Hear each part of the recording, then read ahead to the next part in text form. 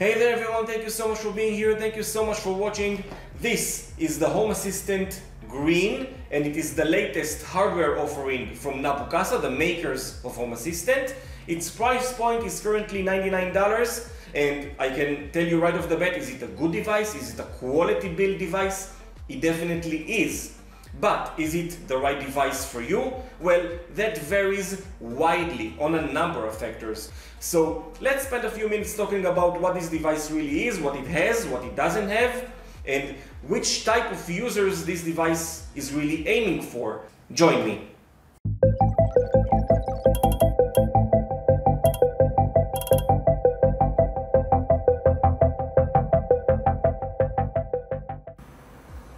Alright guys, so let me start by saying that this Home Assistant Green was purchased with my own funds. Nabu Casa or Home Assistant are not a sponsor of this video. They are not approving this video, they are not editing this video. I am a long-time Home Assistant user, but all the opinions you're about to hear are completely my own. Let me start real quick by just unboxing this device. It really is straightforward. You do get a Home Assistant sticker, which is a very nice touch, some leaflets, and this is the device itself. Let's open it. And it is hefty, it has some weight to it. This device is passively cooled by this heatsink. It has some weight on it and it works. This device does run a little bit warm, but overall the heatsink works. So this is the device itself. It is a green PCB, which really gives the device its name. And we get a power barrel jack, some USB ports, an HDMI port if you need to connect the device to a display to troubleshoot or something. We get an Ethernet port, and for a Home Assistant Green, Wi-Fi isn't an option, nor would I recommend using Wi-Fi for Home Assistant installations. And we have the reset button right here that you can reset your device with. This is the device itself, and we also get an Ethernet cable, which again, nice touch, and the power supply, of course. And you do get options for whatever location you are, whether it's Europe, United States, or Britain. Again, a very nice touch by Nabu Casa. So this is the device, and let's say for a minute that, at least in my opinion, the device is priced currently at $99, and I think that this point, the $99 price point, is really the decisive factor that every other factor revolves around, and let me explain why. When you hear the $99 price point, in my opinion, you either think, for $99 I can buy a mini PC out of eBay, install Proxmox on it, install Home Assistant as a virtual machine, and still have compute power to spare, and my Home Assistant will be 10 times more powerful than the Home Assistant Green, and you will be right. But if that's your response, then in my opinion, this device, Nabu Casa is not trying to sell the device for you. They're trying to sell the device for the other demographic that hears the $99 price point and say, hey, this is actually a very nice and high value package for my use cases. And considering that it's a zero effort onboarding, it's just connecting it to power and network, and you're starting to work with Home Assistant. In regards to the internals, you get a quad-core CPU, which is not a very powerful CPU, it's more in par with a Raspberry Pi 4. You get 4 gigabytes of RAM, which in my opinion, it's not only the sweet spot, it's even above that. 4 gigabytes is plenty.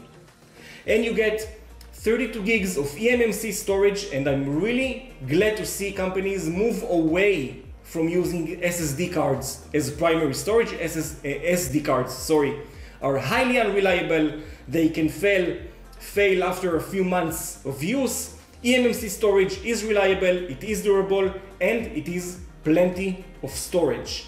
Now, if you're thinking that this device actually is a very nice package, again, you will not be wrong. You're probably one of those people that don't want to mess around with Proxmox or hypervisors or virtual machines or Docker instances.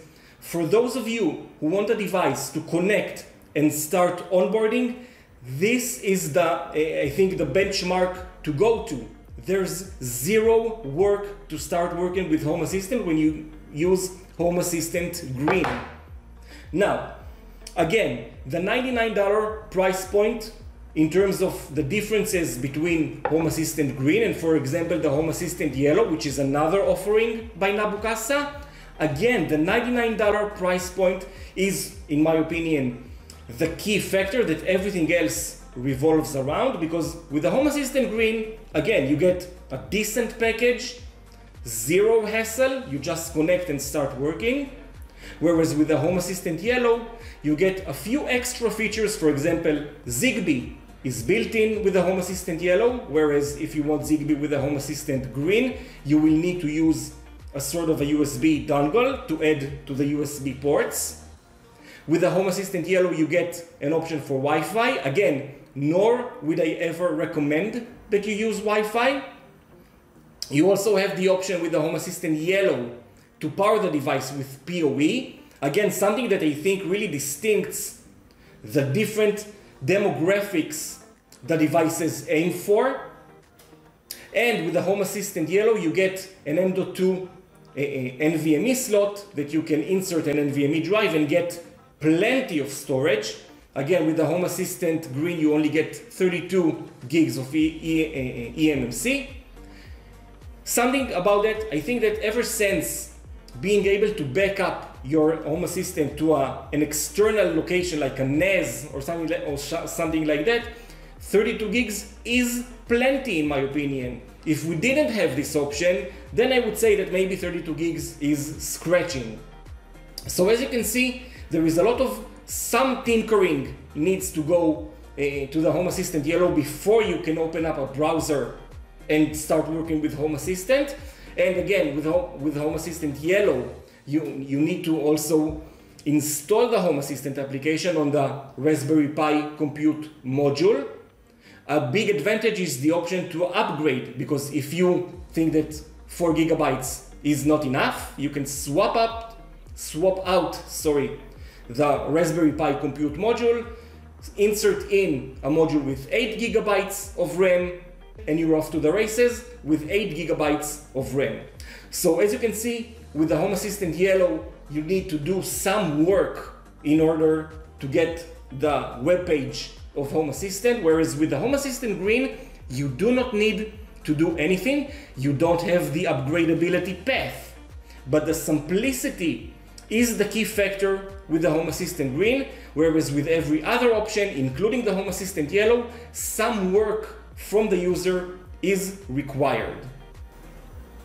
So again, looking at the Home Assistant Green and looking into the internals of the device and looking in the lack of work that needs to be done in order to start onboarding yourself to Home Assistant, I can clearly see, in my opinion, the kind of demographic Nabu Casa is aiming for with this device. And actually, for the $99 price point, with the entire package you get hardware and software, it really is a super valuable kind of product that can be appealing to a lot of other demographics that maybe up until today were somehow blocked from getting into a Home Assistant because of the technical requirements needed to get usually Home Assistant up and running. In my next video, I'm going to show you how you can migrate an existing installation of Home Assistant into the Home Assistant Green. It's as easy as backing up your current installation, restoring on the Home Assistant Green, but that will be a topic for my next video. Thank you guys for watching, and I hope to see you all in my next video. Like this video if you liked it, and subscribe to the channel. It will really help you a lot, help me a lot, sorry, and I'll see you all in my next video. Bye everyone.